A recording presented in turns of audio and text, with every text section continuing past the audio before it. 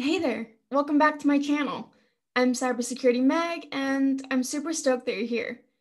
Today, we're going to be discussing the top 5 skills that, in my opinion, are necessary to be successful in a cybersecurity career. 4 of the skills that I'll be discussing are definitely more on the soft skill side, and only one of them is a little bit technical.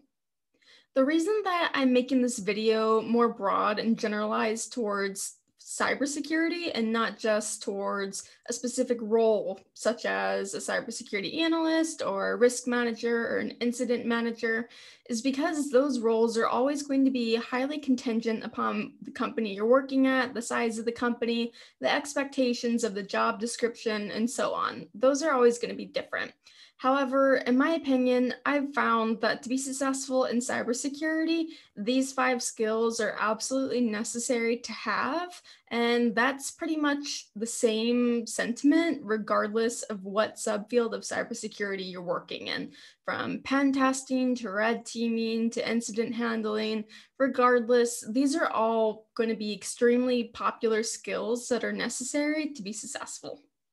The first skill that I want to go over is the only one that I consider to be a little bit technical. And to be frank, it's not even really a technical skill, but that is being able to pay attention to detail. And the technical side of that I'm mostly referring to is ability to determine what is abnormal from what is normal. Now, let me give you a few examples of this. This can be applicable if you're a cybersecurity analyst or a SOC analyst. They are different, but for the sake of the argument, let's kind of put them into the same group. So let's say you're looking at a SIM, and of course your SIM alerts on something, what it thinks is going to be abnormal, or perhaps an event that stands out and needs to be looked at. Your job, usually in one of these roles, is to determine, is this an accurate, true positive, or is this a false positive? And a large part of that is being able to ascertain whether or not the event that you're looking at, amongst maybe an entirely large pile of logs, is that event abnormal? Is it expected within your environment? Is it expected of that user or that workstation or that server to be taking that action during that time on that recipient? You have to be able to have an understanding within your environment specifically about what's expected and what's not expected. And to be able to do this efficiently and effectively to some degree of accuracy, you need to be able to pay attention to detail. You need to be able to spot out that the one log, perhaps amongst a pile of thousands or hundreds, is something that's abnormal and needs to be looked at.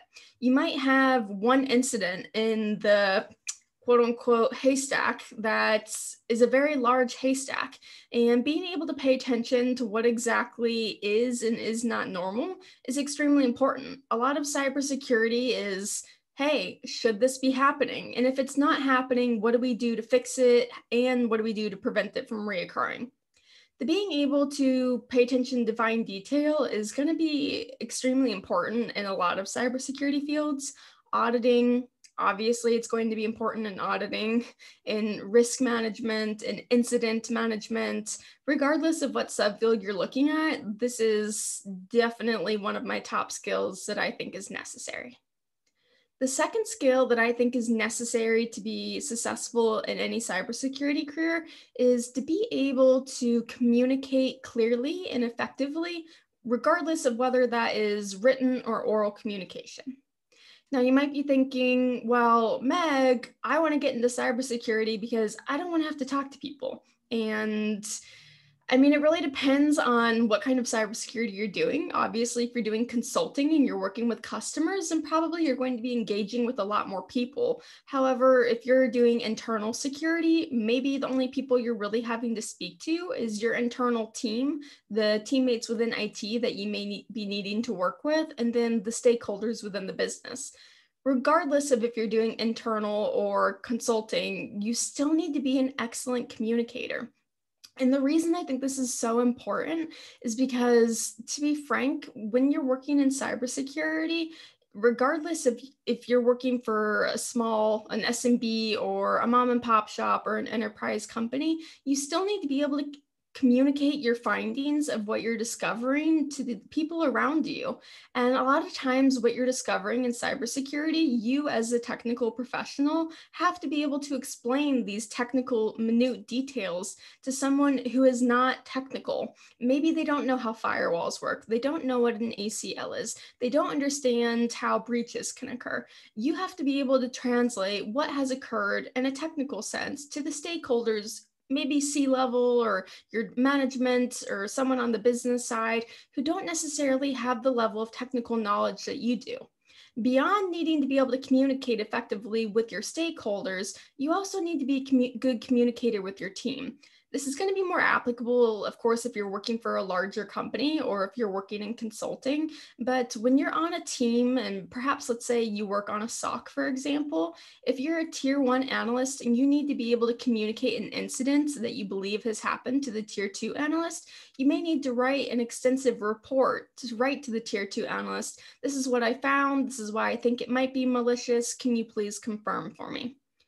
That said, communication, I mean, this is very general for all fields. I feel like even outside of cybersecurity in IT or marketing or business, communication is just one of those skill sets that people are like, it's 2021 almost, and I can text people or I can just write an email. And frankly, to be in cybersecurity, you're going to need to be able to communicate effectively and well. And that's that.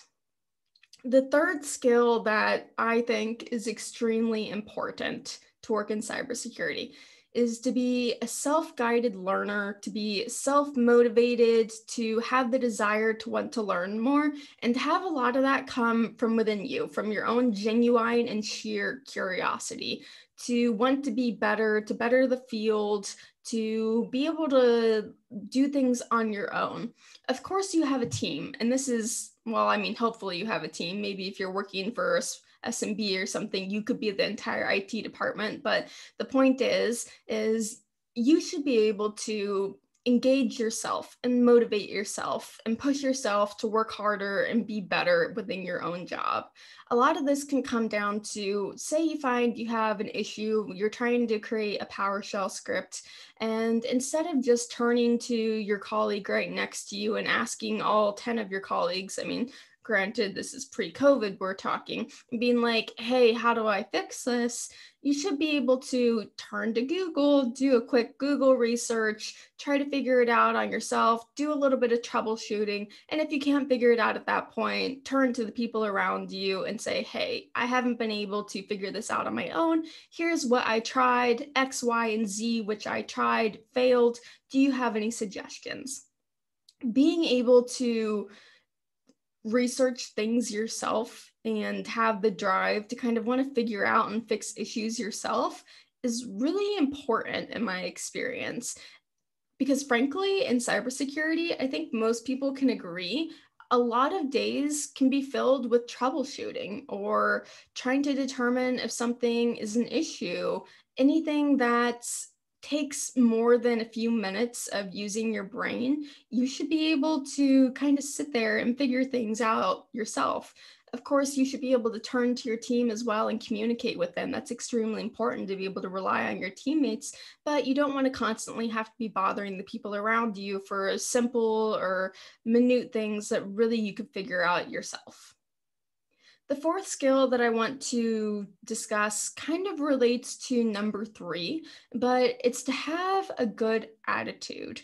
And the reason this is important, especially if you're working on a team, is because, and this is applicable to a lot of careers when you work on a team, but if you're on a team and you have people relying on you or people that you need to work with and support, and you just come in with this bad outlook and negativity or a bad attitude, or you don't want to do something, or you just really don't like what you're doing in your job, that can so heavily affect the people that are around you. And in cybersecurity, a lot of people are really passionate about what they do.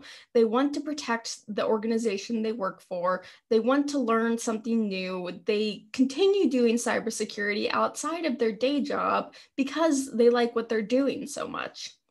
people who are in the career just because they think it's good to make money or it's going to have a quick advancement of the corporate ladder. This is not the best mindset, in my opinion. And I've found that people who get into cybersecurity just for these facts or trying to achieve these things, they don't perform well and they don't end up enjoying themselves. Really, the honest truth, I think a lot of cybersecurity professionals will agree, is that cybersecurity can be a very demanding and sometimes stressful job. And if you're not in it for the right reasons and you're bringing this negative attitude or a lack of enjoyment about your career with you every day, you're going to start to bring down the people who are around you. And that's just muy malo, very bad, as they say here in Spain. Forgive my Spanish, it is not good, I know.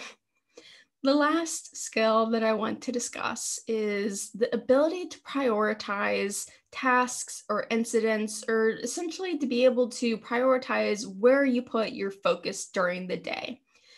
It depends what kind of management you have. Perhaps you have a manager that is constantly looking over you and saying, hey, you need to do this first and then do this and then do this. And I don't have that kind of management, so I can't speak too much to it. I'm sure that would provide you a lot of insight on how you should prioritize things.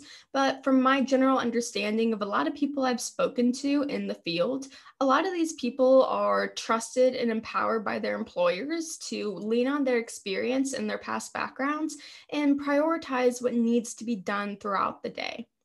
Sure, you might need to stand up a virtual machine or get a new tool running or do an update or do some vulnerability management, but you might find in your workday that there's a new CVE released and there's a zero-day exploit that's in the wild. And you say, hey, we can be affected by this. Like, we have an environment that could be exploited by this.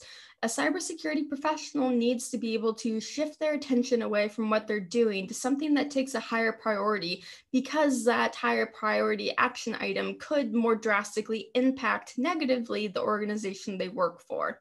Generally, for most cybersecurity professionals, they're going to put their prioritization on tasks or incidents in an order of things that are going to have the largest impact. So, of course, if you need to do an update for a tool and you need to push it out to all your colleagues within the company, this could be important. But as I mentioned, if this new CVE comes out and there's an exploit in the wild that could affect you, you need to be able to stop what you're doing on that rollout, hit the pause button, perhaps find someone else to take it over for you, and shift your attention to the things that could more drastically cause an immediate impact to your organization.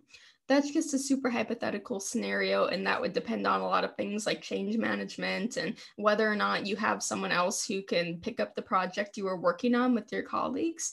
But it's just a basic example of being able to determine what is your biggest priority and being able to shift your attention to put your attention where it needs to be.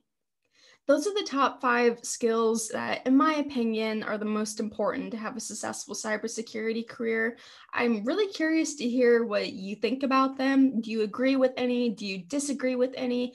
I'd like to hear about your opinions on all. And if you're already working in cybersecurity, what do you think are the top 5 skills needed to be successful in cybersecurity? I hope you have a great rest of your week. I know next week is Christmas or the holidays or any holiday that you could possibly celebrate. So I hope you have a great time with your family or your friends and you stay safe. And I'll see you in the next video. Ciao.